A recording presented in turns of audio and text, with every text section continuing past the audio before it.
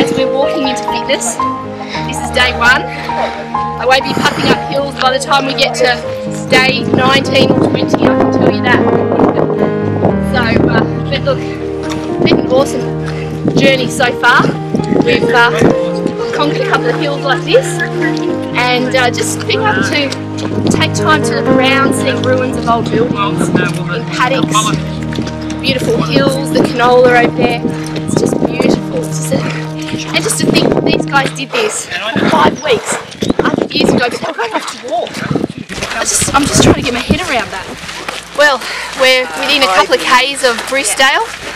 We've been walking on all the old roads. I've got to say, the last couple of k's, my legs have started to say, what are you doing? And these beautiful boots that I've been wearing non-stop for 3 weeks, it's felt like I haven't even worn shoes.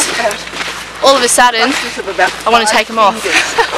But I guess we're walking into fitness, getting a bit of a connection with these blokes. Canola's out, the waddle's out, it's absolutely beautiful.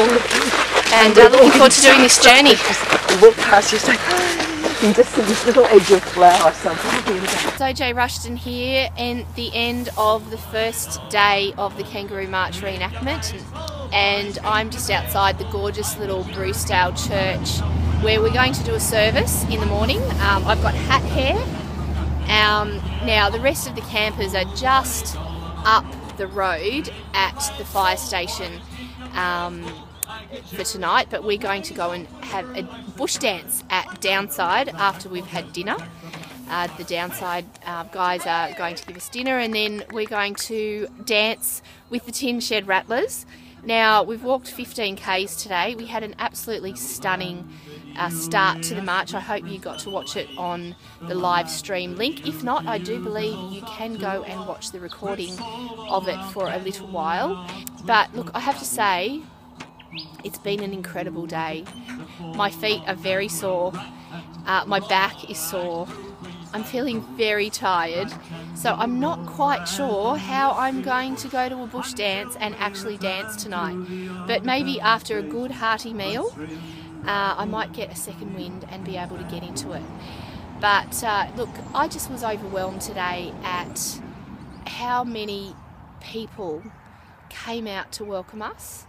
And as we walked along these back country dirt roads, the families of the properties came out not only to wave us on and to cheer us on, but some of them came out with boxes of apples.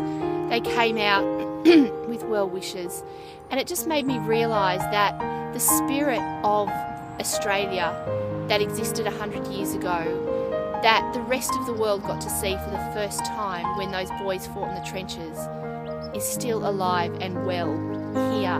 We got to camp, and you know, the RMS were setting up the tents for us, and I just have been overwhelmed at the goodness, the good-heartedness, the people of rural New South Wales. So I'm going to go off and get ready for this bush dance now, and I'll talk to you at the next little video blog. Thank you, bye.